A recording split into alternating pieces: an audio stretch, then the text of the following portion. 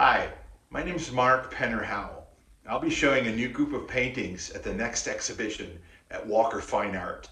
I work within a loosely figurative tradition, and my creative practice flows from my own lived experience, but my work is also very much about pure imagination, so I'm not exactly a realist. This group of paintings features a series of hands posed in gestures of blessing derived from various traditions. Each is superimposed on a surface that has layers of text and image built up on it.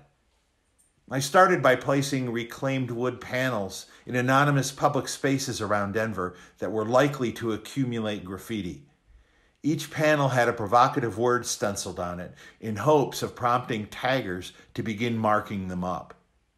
After a while, I collected the panels, brought them back to the studio, and began adding other text and image over them while allowing some of the graffiti to show through.